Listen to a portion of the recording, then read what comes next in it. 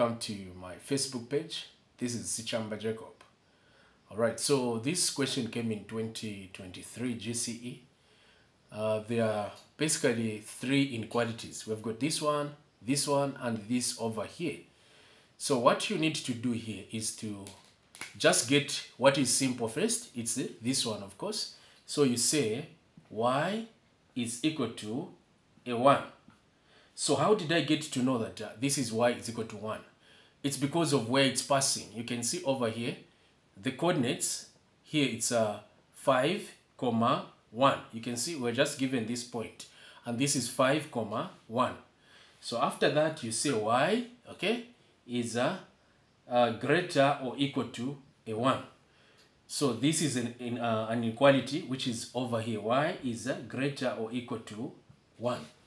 But why am I saying y is greater or equal to 1? So what we basically do with inequalities, when you're able to see nicely, the bottom part is what is shaded. Can you see this line? Now the bottom part is what is shaded. So with inequalities, we get the opposite. So the opposite will be greater. So you say y is greater or equal to a 1. So that's it. So let's check the next one. The next one, of course, I'll go for this one. You can see. So we have options. We have got coordinates here. We can pick. This is 0, 6. Even if you want, you can also pick here. This is 6, 0. But luckily, we have been given the coordinates here. So I'll use these and these. I'll say 0, 6.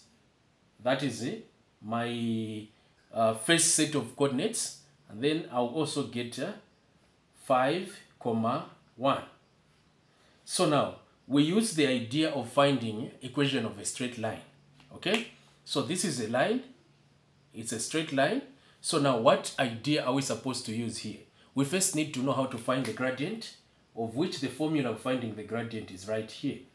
So this is the formula you need to know.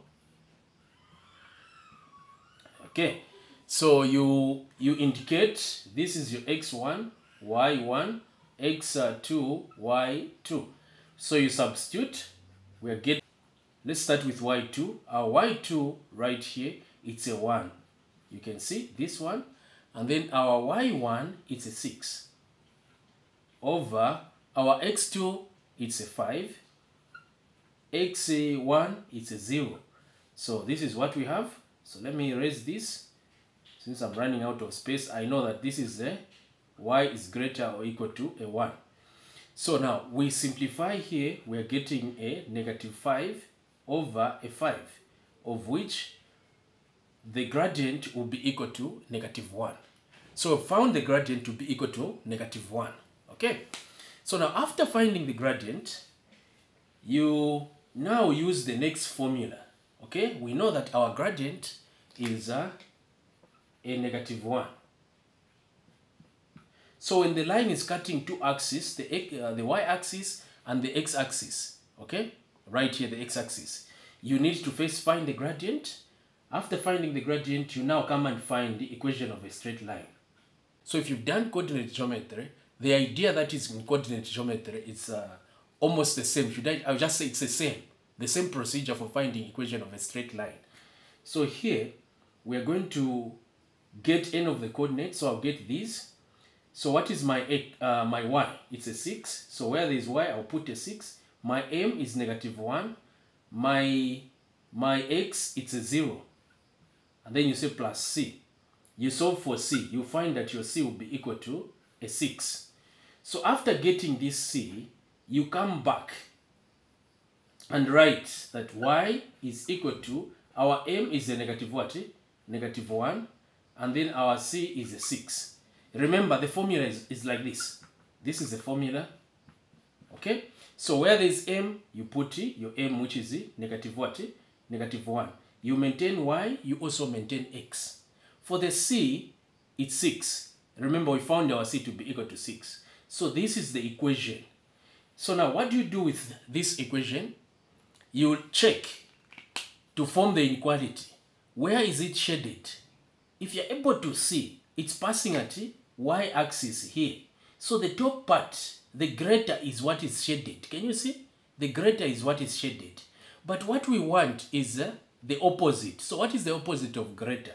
It's less. So it will be y is less or equal to negative x plus 6. This is negative 1x plus 6. So even if I remove the 1 here, it will still be the same. So this is another solution. It's the answer for this inequality. Okay, so let me write it over here. Y is less or equal to negative x plus 6, like that. Okay, so we are remaining with one more inequality. So for this inequality, hopefully you can see it's right here. This is the inequality.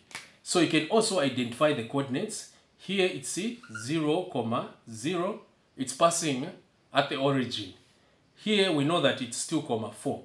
So we have 0, 0. We have 2, 4. So the same idea, find the gradient. This is the formula, of course. This is the formula right here. Our y2 is a 4. y1 is a 0 over our x2. Okay, it's a 2 minus x1 is a 0. We simplify here, we're getting a 4 over a 2, of which it will just give us a 2. So our m is what? It's a 2. So if our m is a 2, we use again the formula for finding equation of a straight line. So we solve for c. I will use these coordinates. So what is my y? It's a 0 equal to, what is my m? It's a 2. My x is a 0. So when I solve, my c will just be equal to a 0. So now after doing that, I come back to this stage. I maintain a y. M is a 2. Okay. And x I'll maintain. My c is a 0. So now to simplify this, it will be y is equal to 2x, because this is a 0. Now to show the inequality, I'll follow this line. Can you see the way it looks? I'll follow the line. So now when you look at the line, which part is shaded? It's a greater. It's a top part, greater. If you want to follow the y-axis, you see the top part of the y-axis, or the greater part of the y-axis, is what is shaded. The less is not shaded. So we shall say y, okay, is less than 2x. Now maybe you can spot a difference here. For this one and this one, we were saying is less or equal to, or greater or equal to. But this time around, I'm just saying y is less than 2x. Why am I saying it's less than without the equal to sign? This is because the line is dotted here. If you're able to see, it's dotted. It's not a full or finished line. It's dotted. When it's dotted, you don't put the equal to. So that's it.